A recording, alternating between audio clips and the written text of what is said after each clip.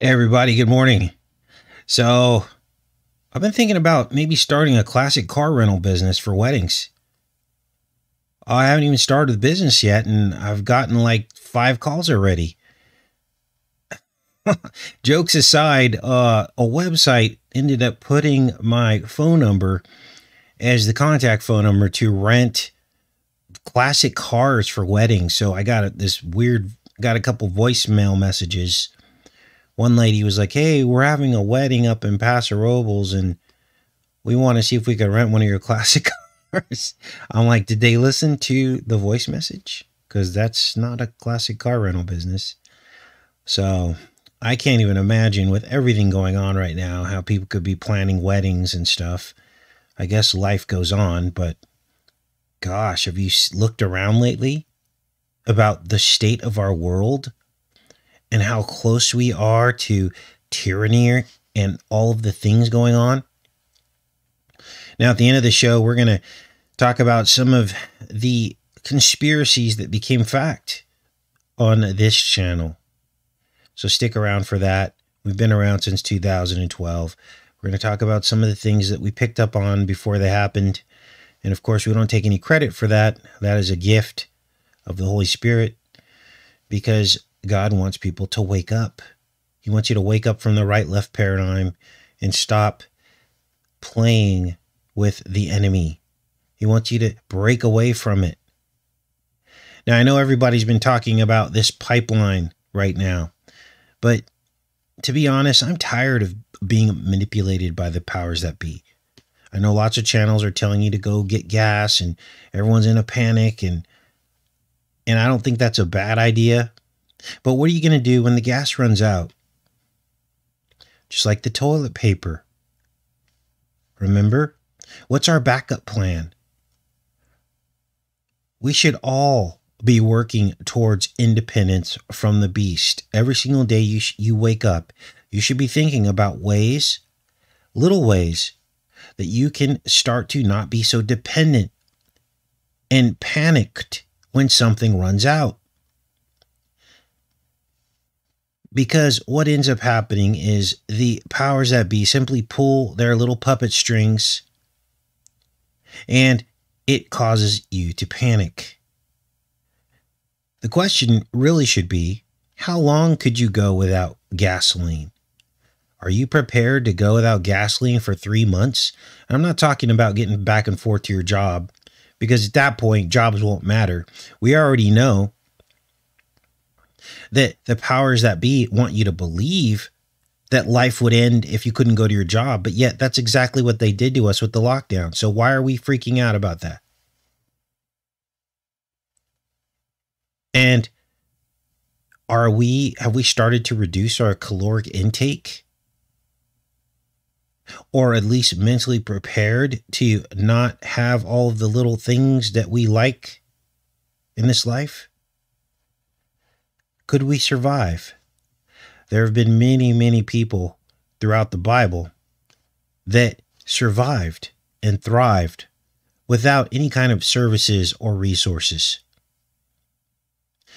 See, the powers that be do these kinds of things to remind us how helpless and dependent we are on them. It's like a hazing ritual. It's like they're punking us. And this is why so many people stood in line to get VCs. It was all based on fear. Fear of getting sick. Fear of not being able to travel this summer. Fear of it running out and not getting ours so that we could be free. We have to start breaking away from this panic thinking. We have to start having more faith, you guys. And we all know it. How do you start? You start with little tiny things. Under your bed, you could store enough beans and rice to last you for 6 months. Just under your bed. So who cares if the gas runs out? If you have a way to burn wood, and you have some kind of way to cook those rice and beans if the gas went out. Do you see how those just those two things that I just mentioned for those of you that have it, takes all the fear out of, oh, we're going to run out of gas. And that's just two little tiny things that you could do. A fire pit with some wood, even if you live in a residential neighborhood. You know, get 4 or 5 or 6 bundles of wood and a barbecue pit. Now you can cook all your food if you had to. There's little things you can do, but see, we live in this society of convenience. And then when things happen and the powers that be start taking things away from us, we panic, and then we're more easily manipulated. Now, before we get into this White House conspiracy, this is actually a really funny story, but I want to go over a couple other stories first. I want to give you guys some updates on what the world is going to look like. The world according to Slouchy. He's now saying that masks will probably be part of every flu season. Now, we were warning against this way back when this all started. I said, you guys, if we do this, this is going to be every single year. This is going to be what we have to go through every flu season. And we told you guys this was the end game when the whole spamdemic started. Let's read a little bit of this article. Slouchy says wearing masks could become seasonal following the spamdemic. Now, as it sits here, they're not saying that it's going to be mandatory, but they're putting this in your mind. Believe it or not, a lot of people are already at this point mentally. They're already pretty much resigning themselves to the fact that they're just going to wear the mask. These are even people that have already had the VC. Slouchy, the nation's leading infectious disease expert, said Sunday that people may decide to wear masks seasonally after the spamdemic to avoid spreading or contracting respiratory illnesses such as the Floosy. In an interview on NBC's Meet the Press, the chief medical advisor pointed out that the public has grown accustomed to wearing a mask, and this is what we told you was going to happen too. That we were going to start looking like China. And here we are. We've had practically a non-existent flu season this year merely because people were doing the kinds of health things that were directed predominantly against CV-19.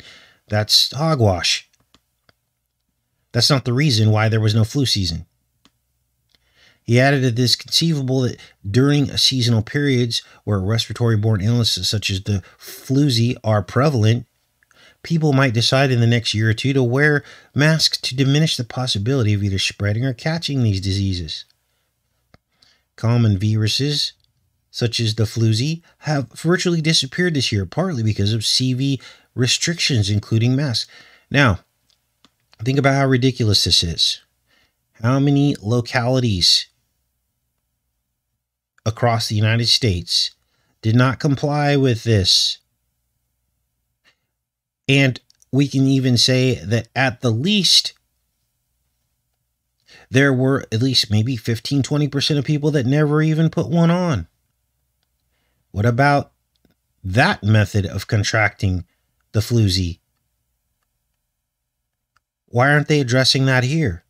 Obviously, that would have contributed. It says the sharp decline of Floosy infections during this year's season have led to only one registered pediatric death. I don't buy that either. There were plenty of opportunities for the Floosy to spread. It just disappeared, and it disappeared across the board around the world. But it really didn't disappear. That's the big white elephant in the room, in my opinion. The numbers were simply replaced. Now, I wanted to do a follow-up on the Helix TV series that we've been decoding.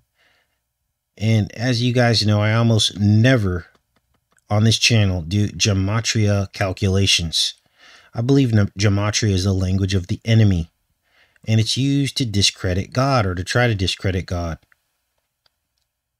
And almost every gematria channel I know, except for a few, do not believe in Jesus, and many of them don't even believe in God.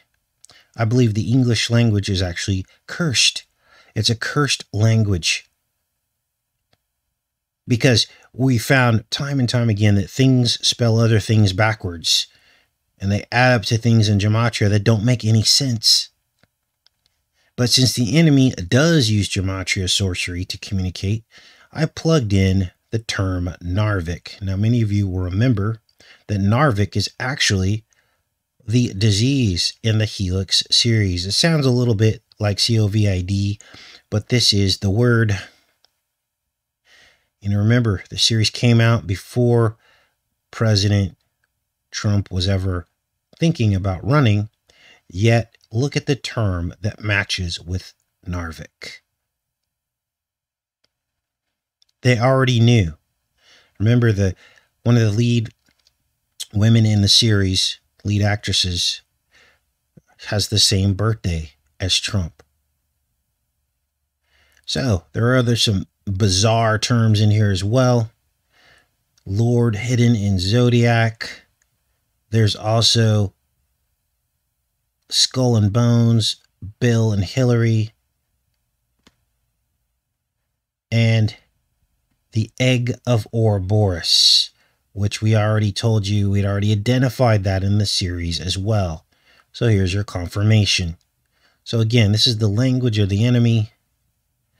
This is why we don't live and die by this gematria.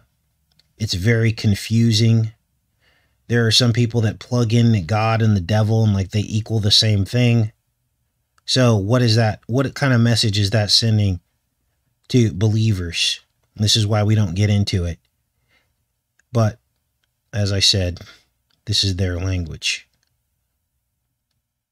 Now, let's get into Bo Jiden. Because, you know, they're all on the same side. Here's the Los Angeles Times. And Bo Jiden is looking to triple federal land holdings up to 30%. In other words, 1/3 of America he wants to federalize. Now, federalizing land does not mean that it's for the people. That means it's off limits, it's protected, the federal government can do whatever they want. They can say no trespassing, they can say you can't do this, this, or that. Now, of course, this dovetails in with their 2030 plans to scoop up as much land as they can. But the question is, can eminent domain simply just take somebody's land? They can. Why? Well, because according to Bo Jiden, they're doing it under the guise of protecting the planet. Conservation. You see, all they have to do is send their horde of scientists onto your land and find a rare bug that only grows on your land.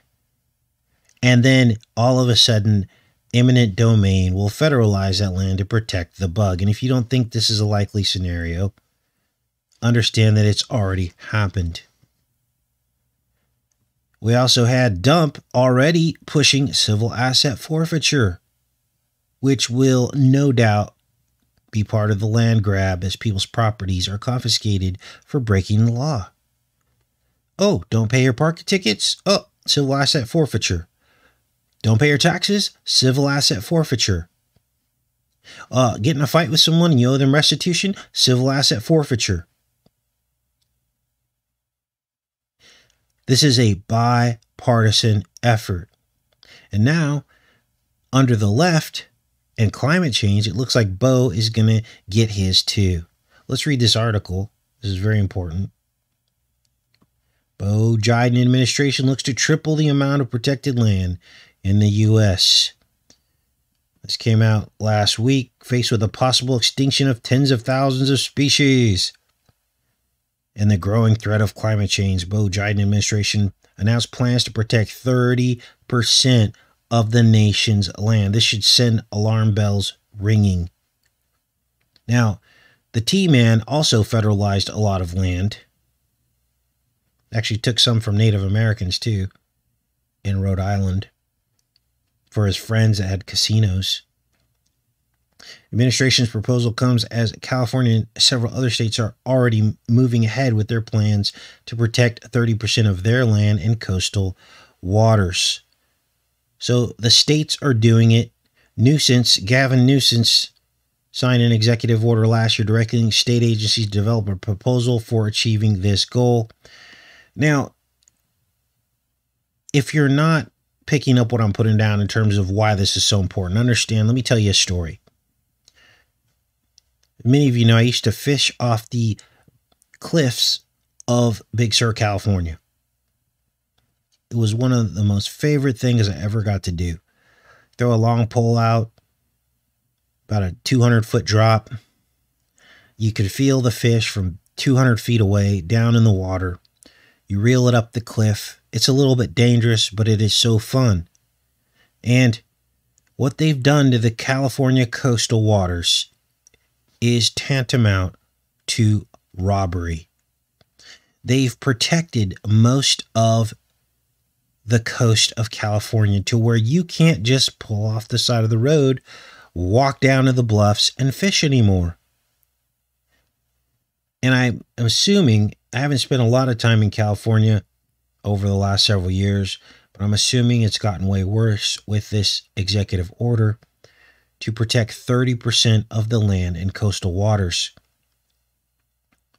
Now, to let you know how serious this is, these rangers, they've got these rangers in Fish and Game, and they just drive up and down the coast of California. And if they see a car pulled over, they look to see if they see fishing poles, and they will pull over, they'll check your licenses, and if you're fishing in protected waters, you're in big trouble. We're talking thousands of dollars of fines. Now, some people say, well, Casey, the government has all this under control. Don't they? I mean, shouldn't we have seasons for fishing and hunting and this thing and that? No. Do you really want this government who lies all the time to be in control of your natural resources? Do you want them standing in between you and them? What if they just decide they want everybody on the grid, and now all of a sudden they're not handing out as many deer tags? Think about it. It sounds great to manage the resources and have seasons and limits and to let somebody govern over that to make sure that the resource is sustainable. It sounds great, but at the end of the day, do you really want these people controlling what you take? Well, Casey, if we just let everybody do what they want, there won't be any deer left. There won't be any fish left. I don't buy that. I think there should be a threshold. If I was president or governor, there would be a threshold. In other words, a personal take.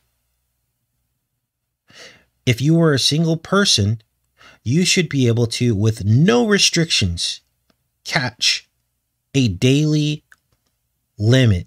And even if that limit is lower, you should be able to catch enough food for one day. That should be your limit, without any restrictions. You should be able to drive up anywhere in the state and harvest nature for a daily need or a weekly need. If it's a remote place, they should increase that to a weekly limit. So 4 fish, 1 per day to feed a family if you needed to. But instead, there are all this licensing and restrictions for a single person taking something. Now, yes, if you drive up and a guy's got a pickup truck full of fish with flies all over them, yeah, that would be wrong. Because what is he going to do with all his fish? You can't. Now you're into commercialism and selling for profit and all of that. But why are there these rules on one person that has already spent $50, $100, $200 in tackle and gear and fuel to get to the fishing location? And now you're going to have a season where they can't catch that fish. You're going to have all these different restrictions. I can't imagine that a single person daily use or weekly harvest limit would have any kind of impact on the environment. So, and as you guys know, I've also told you I'd rather go catch my own fish than go have the convenience of buying it in a store. Why do I say that?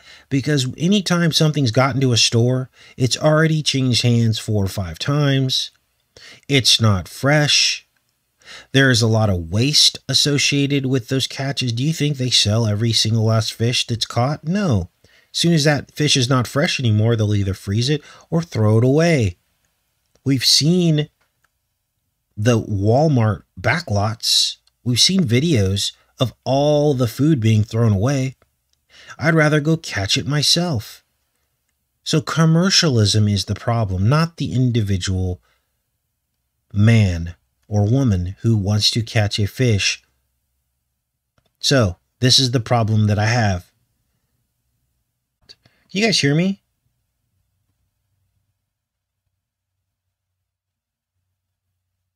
All right, let's let that catch up. All right, can you guys hear me?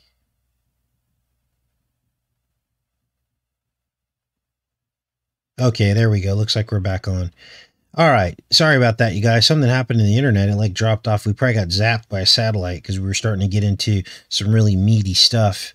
Always happens.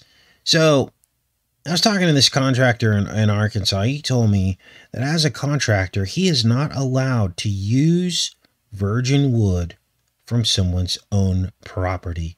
Now, why would they make a dumb rule like that? You're not allowed to use virgin wood for new construction from someone's property? Unbelievable.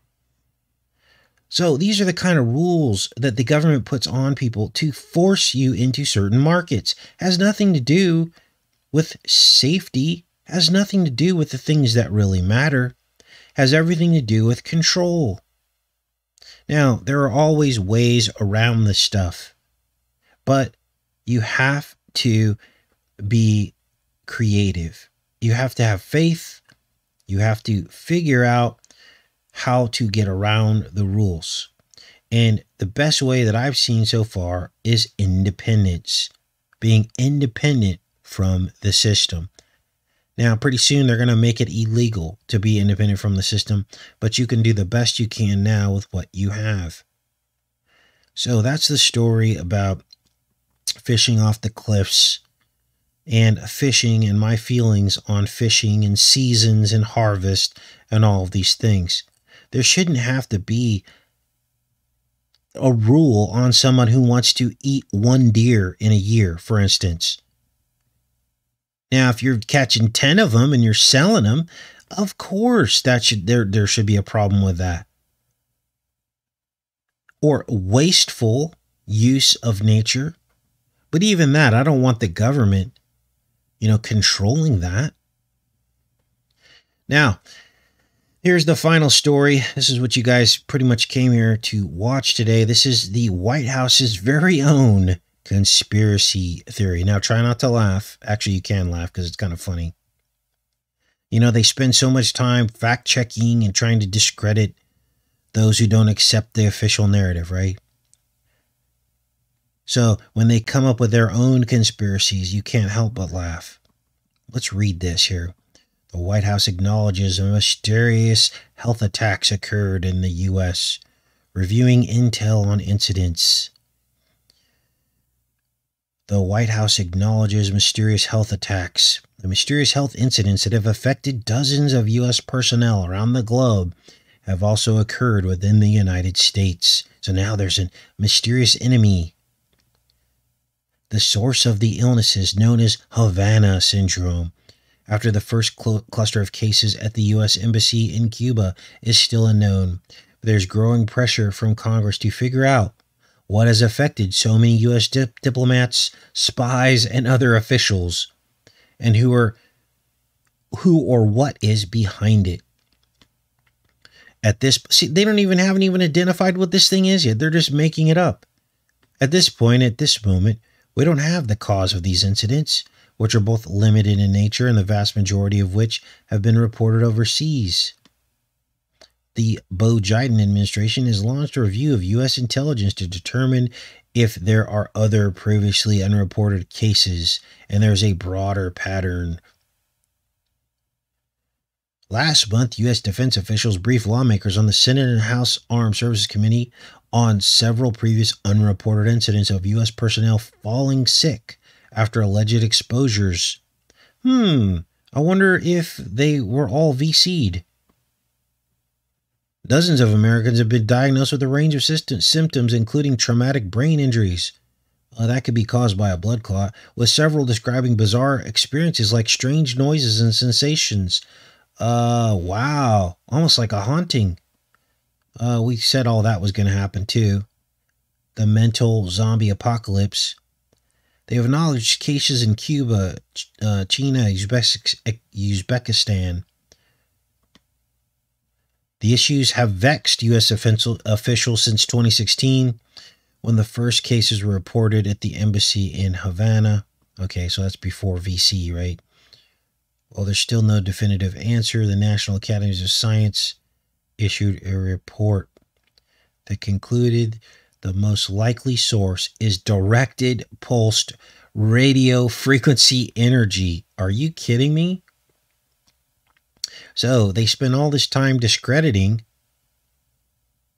people in the truth community for talking about this, and now they're acknowledging that this is a possibility. Among the possible new cases are also reportedly at least 2 incidents in Washington.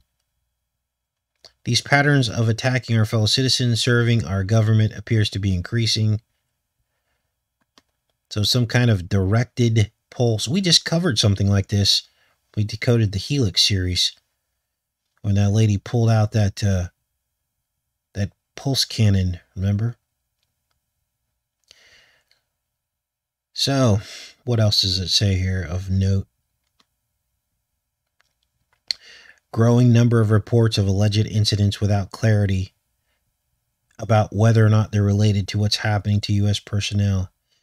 So, that's the update on the secret attacks on the White House. Unreal. Now, we're going to quickly backtrack on this channel back to 2012 when we started this channel. And we're going to look at what happened and the quote-unquote conspiracy theories that became fact. So back in 2012, 2013, we started picking up pre-programming chatter about fireballs. I think the first time we saw it was in iPet Goat 2, where these fireballs came down out of the skies and hit the 3 pyramids at the end of iPet Goat 2, which is the animation. And then the following year marked the most intense fireball sightings in recent history. And we haven't had any since. So it's slowed down significantly, but many of you will remember in 2013, that was the year of the fireballs.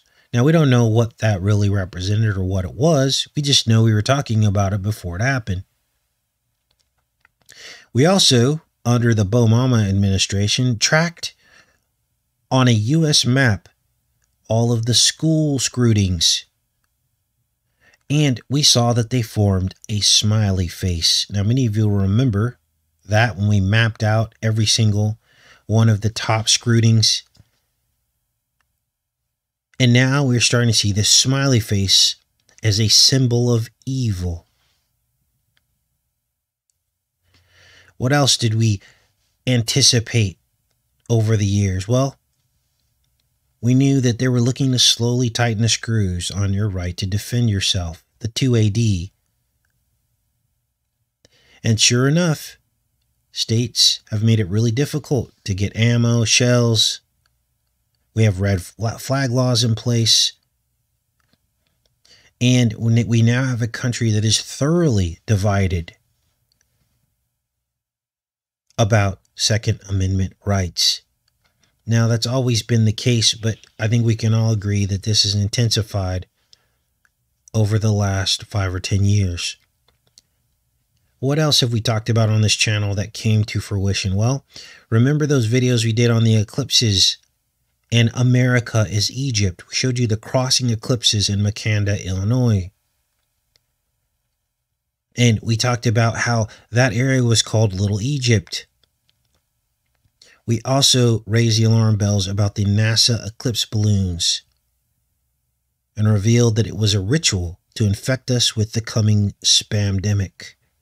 During that time, we decoded the Strain series on FX. And we talked about the red balloons. We talked about the It Clown. We talked about previous Floosy seasons and how Australia got hit hard the year before CV-19 came out. And then sure enough, the John Hopkins red balloon death map appeared. And of course, the worldwide spamdemic, now known as CV-19. All of this we were talking about on this channel before it happened. We also warned about a national ID, having to show your papers to travel, forced mask mandates that would become a part of everyday life, mandatory vaccines year after year. I think everybody can agree that when all of this started last year, that nobody would have believed you if you would have said that your employer could possibly force the VC, or you could have to be forced to have a VC in order to go to a sports event or anything like that. But now here we are, and we were warning against that. We also told you that there was no way that the powers that be would stop at 2 weeks. And here we are a year later, and exactly what we said was going to happen is happening. Now, we also spent a lot of time on decoding Chrome of Adreno, we have to call it, and the Tom Hanks Toy Story pre-programming. We had uncovered that the entire Toy Story franchise had this inappropriate undertone running through it, and themes of traffic of children running through the entire franchise. That every single story in the Toy Story franchise was about a stolen child or a missing child or toy.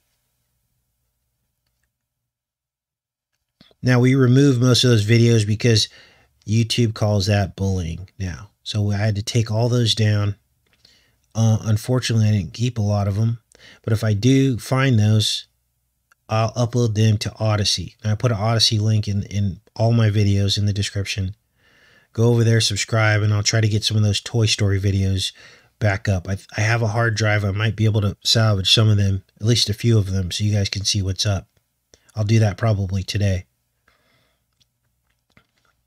But I want you to notice how everything that I just told you that we were picking up on before it happened, every one of them is bipartisan. In other words, both the right and the left had their part in helping to move along the agenda to slowly erode your rights. So, think about all of what I just told you when the powers that be try to discredit free thinkers like us. Now, of course, I don't take any of the credit or glory for anything that I just told you. We're simply following the Holy Spirit, following His direction. I remember when I first started doing the Toy Story series, people thought I was crazy. Got a lot of thumbs down. You're crazy. But then when we finally got through all the work in its entirety, I decoded every single Toy Story film. And every one had the same themes. Then people were like, wow, you're right. There it is. And some of it was ridiculous. It seemed ridiculous, like Buzz being a toy used for things that the screen said that he wasn't supposed to be used for. But when you look at him and you really think about what you're looking at, then you get it. And then I got all of the haters, you know, the people that love Toy Story, and they're like, well, of course they're going to put adult themes in a children's movie because they have to entertain the adults too. And that's totally okay. Totally dismissing the programming that it's doing to the children who are also watching these films. So I'll try to get some of those Toy Story videos uploaded. I'm gonna look on I have a removable hard drive, and I saved as much as I could from the other channel. I'll try to get those up over there. Okay, you guys. All right, let's go into the chat. Sorry about the drop out there. That was weird. We were tracking along really nice, and all of a sudden the internet went out or something. So I reset the internet. Luckily, it didn't kick us off from the stream completely. So here we are. Hey guys. Hey Tom, Kimberly, Teresa, True Peace, Christy Belly. Yeah, Woody. You get it? See, they know. Why didn't we figure that out before? Why did it take... I think we did Toy Story for like 6 months. We did Toy Story. It was right before Tom Hanks started finding all those shoes, those missing shoes. Remember? So, okay. Congratulations, 7 Grains. I heard Richie give you a shout out. That's cool for your work. 7 Grains does a lot of work breaking down the matrix. So congrats on that. It's always good when the smaller channels can get exposure from the bigger channels. Savage has a really good channel too. I think he's in the chat. And there may be others, so if I missed you, sorry. Hey, RF. It's going pretty good. Yeah, his son, the Tom Hanks' son, it's all obvious to those of us that are awake who watch this stuff and who have critical thinking. Exactly, Miss Smart Pants. Lance, C-O-R-O-N-A. Remember that decode we did on that? It was all foreshadowing and pre-programming. And of course, he was the first one to give us convalescent plasma to save the world. Trying to be the new Messiah, right? Instead of pointing people in the correct direction. So, all right, guys, I'm going to pop off here. I think we have just the trailer from Helix, the part 3. I uploaded that on my backup channel. I think it's going to premiere like shortly after this. Yeah, like a couple more minutes. You guys have all seen it if you were here for yesterday's live show, but if you weren't here for yesterday's live show, you can pop over there into the premiere. I'll go over there and hang out in the chat with you guys. And then after that, I'm going to try to upload this Toy Story stuff onto Odyssey. So you guys can, I'll just upload it all today. Whatever I find, I'll upload. Okay? I love each and every one of you. Have a great day. Be blessed. And when you get off here, everybody say the Lord's Prayer. Maybe if we all say it together, then the kingdom will come sooner than later. Be safe, everybody.